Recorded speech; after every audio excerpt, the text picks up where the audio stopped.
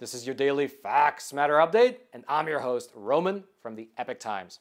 And now, since the midterms are coming up so soon, they are quite literally right around the corner, let's focus today's discussion on the integrity of America's elections. And to that end, let's start over in Indiana, where the governor has just signed into law a new piece of election integrity legislation. And this new law, which is officially known as House Bill 1116, it will require that all counties in the state must have a trail of paper ballots, meaning that it must have a paper backup for all of their electronic voting machines. Specifically, the new bill requires that all Indiana counties which use electronic voting machines, which is pretty much all of them, they must install what the bill refers to as a voter verifiable paper audit trail, which would serve, for one, as a backup system in case an election needs to be audited, but then also it would allow people who vote electronically on a machine to confirm their votes on a paper printout before actually casting them in. And the reason this matters is because up until now, over half of Indiana's counties use voting machines that were manufactured by a company called Microvote. And these particular machines, they don't leave a paper record for how the votes were actually cast.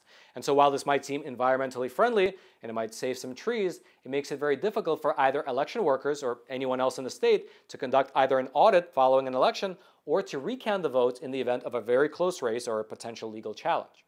And so, up until this month, there was a strange situation over in Indiana, one in which officials knew about this problem, but they appeared to be just kicking the can down the road. That's because before this new bill was signed into law earlier this month, there was another law in the books in the state of Indiana, which stipulated that all counties had until December of 2029 to either replace their microvote machines or to outfit them with external printers, meaning that they had 7 more years to take some form of action. However, with the passage of this new bill, that again was just signed into law earlier this month, that time frame was shortened to 2 years, meaning that by July 1st of 2024, these printers must be installed in all microvote machines, which won't cover the midterm elections, of course, but it will be fully in effect by the time of the 2024 presidential race. Although there's something else worth mentioning regarding these printers, which, just for your reference, are officially known as VVPATs, which stands for Voter Verifiable Paper Audit Trails. And the way that these VPAT printers work is that they attach themselves to a voting machine and record the votes on a roll of thermal paper, which actually stays inside of the machine. And for your reference, the thermal paper that they use is similar to register tape, sort of like what you get in the receipt when you go to the grocery store. And so the way that this process works is that a voter would go to an election machine, choose their candidates on the screen, and then their selections are printed on the thermal paper, which the voter then has to verify by looking through a piece of glass on the side of the voting machine. They can't actually interact with the paper themselves. And if what's written on the paper matches what they selected on the screen, well, then they can cast their ballots. However, there are still 2 very big problems with this particular method. One is that, let's say, the selected candidate on the screen is different from the one that's printed out. There was some kind of discrepancy. Then you would have to redo that part of the process. However, since the paper ballots remain inside of the machine without coming out, well, then you have multiple ballots, and that might create a logistical nightmare in case of an audit. And that would actually be compounded by the fact that thermal paper would be very, very difficult to use during any kind of an election audit in general, because it's very thin, waxy, and it's relatively easy to smudge. And so along that line, during a hearing before the Senate Appropriations Committee in Indiana, the president of an organization called Indiana Vote by Mail, which is actually advocating for universal mail-in voting, she testified in opposition to these printers, saying that the entire voting rights community opposes the VPAT printers, and then she added this, quote, "Let's just go back to the basics and go to hand-marked paper ballots. It makes the most sense. It's the cheapest thing to do, and it's the thing that's going to make our elections in Indiana trusted by voters and restore confidence, to keep confidence high." And frankly, she is not alone. That's because Mr. Kurt Nisley, who is an Indiana state congressman, he's a Republican, he also called for the return to paper ballots. Here's specifically what he said in a recent statement. "There are definitely people who are thinking that elections could work just as well with just plain paper. There's lots of issues with machines you don't have in paper, and the biggest thing is trust in the system." And by the way, I thought it was rather ironic that that particular congressman, he actually owns a computer repair company himself, but he said that after thinking it through, he realized that the expense as well as the issues involved with voting by machines just does not justify the convenience. And to that end, he actually brought forth an amendment to the House floor in Indiana, which would scrap the use of voting machines altogether throughout the entire state and return to the use of paper ballots. However, that amendment was actually defeated, and then later that new bill regarding the voting printers was eventually adopted and then later signed into law. And after that new bill was passed, here's what Holly Sullivan, who is Indiana's Secretary of State, she's also a Republican, here's what she said regarding the new law. It also allows me and the Secretary of State's office to better partner with our county election administrators to do post-election recounts, if needed, as well as post-election audits. Electronic voting machines with paper backups are the perfect blend and allow for quick results and the ability to do a recount that is very reliable and fast. And also, something that I did not mention earlier is that the same law, which is now requiring printers, meaning House Bill 1116, it also stipulates that voters in Indiana will now have to provide a driver's license number, a state ID number, or at least the last 4 digits of their social security number when they submit an online request for an absentee ballot. If you'd like to read this new law in its entirety, as well as an analysis of how these voting machine printers actually function in the real world, well, I'll throw the link to several articles into the description box below this video for you to check out. And all I ask in return is that you vote manually with your finger and you smash both that like button as well as that subscribe button so that, for one, this video will be shared out to ever more people, but then secondly, you can get honest news coverage delivered directly into your newsfeed every single weekday, well, as long as YouTube does not kick us off. And now, since we're on the topic of election and election integrity, especially with the midterms coming up so soon, let's discuss the efforts by the Democrats at the federal level to actually nationalize our election system. What's this? Well, that's a great question, Roman, and it is today's sponsor, which is an awesome messaging and email service provider called Sekur. And it's awesome if you're the type of person that actually cares about their privacy. Because, I mean, it's no big secret that these big tech companies are mining and remining our data all the time. In fact, in the year 2020, it was found that over 155 million Americans, likely including you and me, have suffered some form of data breach. And by the way, that's only what's publicly known.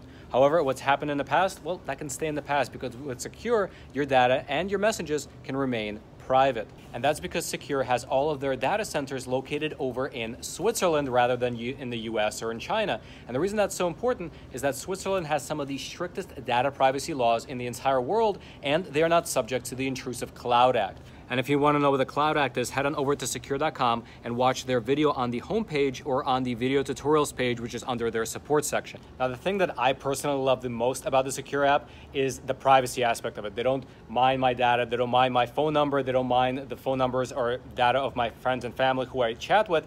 But best of all is that if your friends and family don't actually use the Sekur app themselves, it doesn't matter. Because the way that it works is that when you use their Secure Send email technology, all of your emails and your messages route to Switzerland, and then the recipient can reply using their secure reply technology, and so everything remains private no matter what. And the same actually goes for their messaging app as well. And they're always coming up with new features. In fact, the most recent one they told me about, they sent me an email here, was that they're coming up with a new feature called text to chat by invite. So they're an innovative company, and they really do care about your privacy. And so what they're doing doesn't work with your existing big tech email account. So check them out. You can head on over to Sekur.com. I'll throw the link into the description box below. And when you use promo code Roman, you can get 25% off. And the rates are not even that expensive to start with, by the way. It's only $5 for the messenger and $10 for the email and messenger combo. And they even offer a 7-day free trial. So head on over to their website. Again, it'll be linked in the description box below. Use promo code Roman to save some money. And now, Roman in the studio, back to you. Now, a few days ago, when I was doing research on H.R. 1, also known as the For the People Act, which is the national law that the Democrats are trying to push through Congress right now in order to nationalize our elections, well, during that research, I came across this video, which shows a congressman named Barry Loudermilk explaining why he's opposing this piece of legislation. Take a listen. Thank you, Mr. Speaker. Look, I rise today, obviously, in strong opposition to this latest attempts by my colleagues on the other side to enact a federal takeover of elections and continue their tactics that they have used consistently in this Congress and the last Congress to hide the intent of what they're doing. Make no mistake, this legislation is an attempt to circumvent state legislatures' constitutional authority to set election laws. Laws like the one recently passed in Georgia that maximizes voter access and protects the integrity of every legal ballot. One-size-fits-all government has never worked in a diverse and free society like we have here in the United States of America. One-size-fits-all is synonymous with dictatorial regimes, socialist societies, and communist countries. Governments that keep control over the people by stripping the authority from the hands of local officials that were elected by the people to represent them. And so, in order to pick his brain just a little bit further, I took the opportunity just 2 days ago to sit down with Congressman Loudermilk while I was down in Florida, and we discussed the dangers of nationalizing America's elections. Take a listen. So the first issue I wanted to discuss with you is this move by the Democrats to federalize the national elections. Can you give your opinion on that? Well, first of all, it's unconstitutional, okay? The Constitution is very clear when it comes to election law that is reserved for the state legislators. Election integrity was one of the top concerns of our founders, and that's why it was written in the way it is that the Constitution uses the term like manner and place and time of election is to be set by the state legislatures. The idea is each state is unique. You look at different states, California versus Georgia or versus Alaska, which has a lot of remote areas. If the federal government sets a law, it's a one-size-fits-all. It's not going to fit into that arena. The other aspect of it is the states created the federal government, not the other way. When you look at the Constitution, the 10th Amendment of the Constitution says the powers that aren't given to the federal government are reserved to the state and then to the people. That's a reverse process of how our nation was created. The people have rights and powers, rights given by God, and the power to protect those rights. Then they combined those rights to create the state governments, and then the state governments combined and said, we'll give some of this power to create a federal government. So the elections, even federal elections, are left to the states. What happened in the last election, even in Georgia, is changes were made to election law that were not made by the legislative bodies, such as Georgia, the sending out of applications for absentee ballots to every registered voter. That was not provided for by law. So the legislature did not make that change. The Secretary of State did by himself. Also, the placement of ballot boxes. There was never a place for ballot boxes that were, or that change was never made by the legislature. That was just something in response to COVID that the Secretary of State did. Now we're seeing that those ballot boxes may have had a problem of election integrity, of ballot harvesting. And so just today, a report has come out that the Elections Board is extending subpoena power to the Secretary of State to look into ballot harvesting. The problem is, yes, you can find fraud. It's hard to find in elections, but you're never going to find it till way after an election is certified and done. And so I think Georgia has taken a huge step in the right direction on election integrity with the election law the Senate passed and Governor Kemp has signed. So we've taken a broad step forward. We need to keep looking at it. What is it that else we need to do to protect the ballots? Georgia has a history of having election issues, but it's county by county. You look at Fulton County, every election, Fulton County has problems. So when you hear people on the left say, well, we shouldn't question this election at all. Well, they have questioned every election, prior to this one, especially certain counties. Even in the 2020 election primary, the mainstream media was already complaining about Fulton County and that there was voter suppression going on. But then we get into the general election, which their side won, well, then everything was fine. Everything wasn't fine. We do need to continue to be vigilant and cleaning up our voter rolls. You need to make sure that people aren't registered that no longer live in the state, that have passed away. There's an old joke that, just how many people from the cemetery are actually voting. That's an old joke in Georgia because it goes back. There's history to that. And so the Supreme Court has already ruled that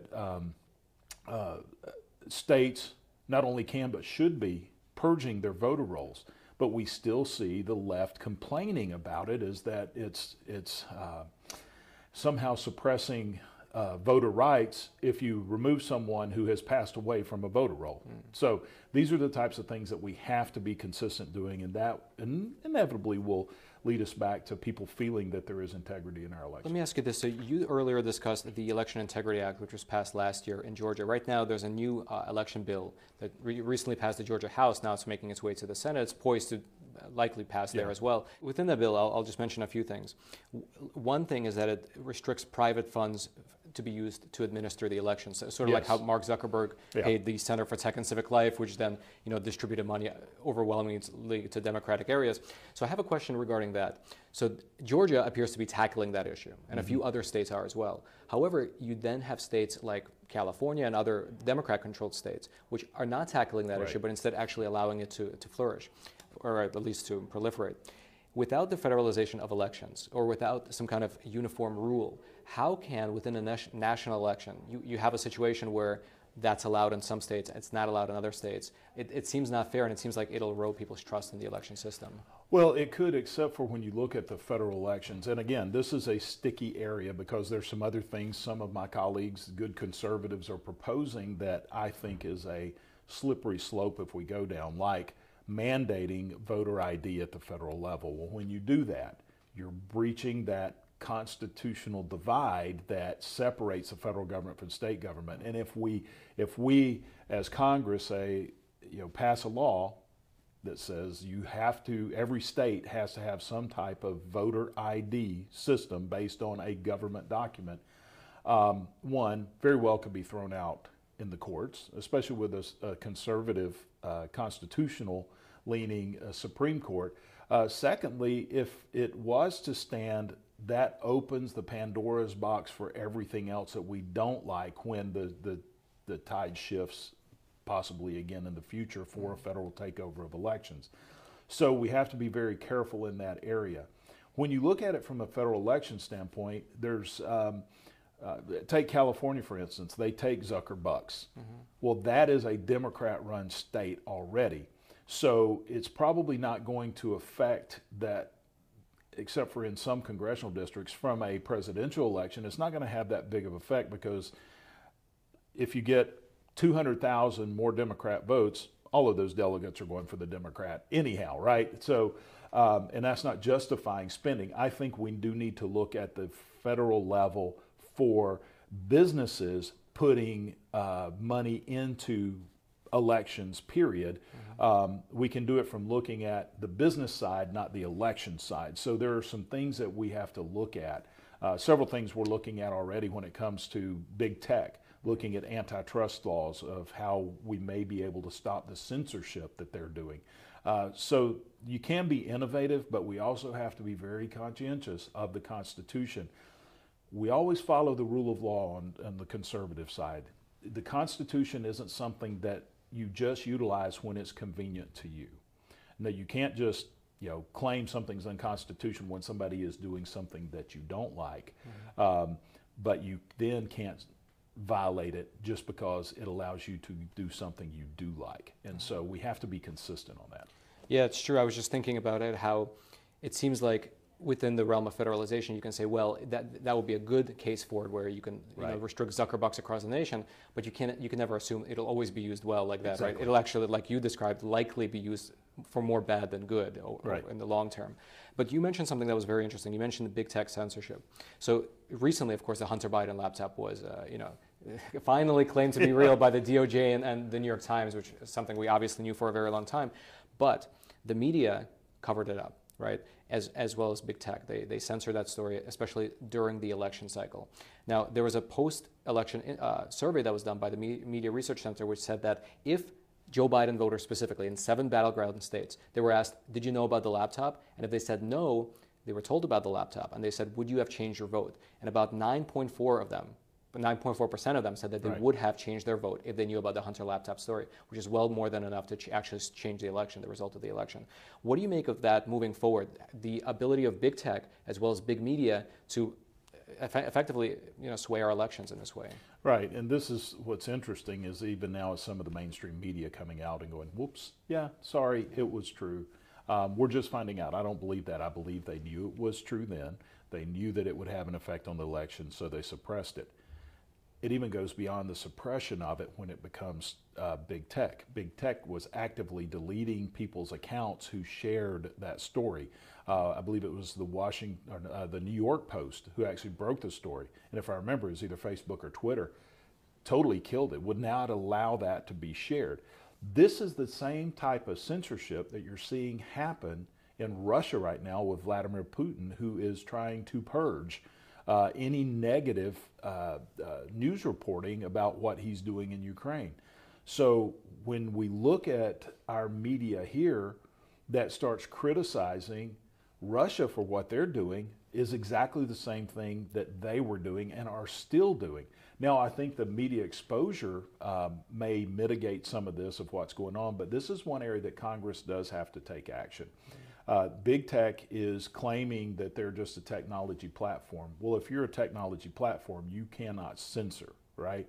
But then they'll claim, well, they're actually journalists. Well, if you're a journalist, you can't censor. You can take a literary license, but if you're going to censor, you cannot hide behind the same protections that mainstream media or the journalist actually the protections that they have. Now, if you'd like to learn more about H.R. 1, we here at the Epic Times, we actually published a phenomenal point-by-point breakdown of all the different provisions inside of it, meaning how it would actually change our election systems. And I'll throw a link to it. It'll be down in the description box below this video. You can check it out, and you can see how H.R. 1 would actually affect every single state. And now lastly, we recently published a new movie over on Epic TV called Amerigeddon, which is a story of how a globalist terrorist organization, which is aligned with the United Nations, worked to disable the U.S.'s power grid and institute martial law. Here's a trailer. The reason I'm here today is to encourage the U.S. Congress to take action to protect our country from its most imminent threat. Electricity would cease, the internet would go down, and the banking system. The smokescreen of national security used by government at every level. A strong America is the only thing standing in the way. Country only needs a little chaos. We have a fog that has descended on our entire nation.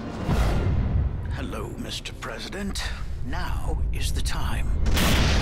You had to give the president power to arrest any American by simply accusing them of terrorism. I'm just so afraid of the world that you're going to have to grow up in. This is a time, man, woman, young or old, when folks run and hide, or they pull up their bootstraps and they fight. If you'd like to check out that movie, I'll throw a link to Epic TV. It'll be down in the description box below this video for you to check out. And by the way, besides that movie, there are a ton of other great movies on there as well. So it's a fantastic way to keep entertained with both you and your family, but also a great way to support the journalism as well. Again, that link will be down in the description box below. And then, until next time, I'm your host, Roman from the Epic Times. Stay informed and stay free.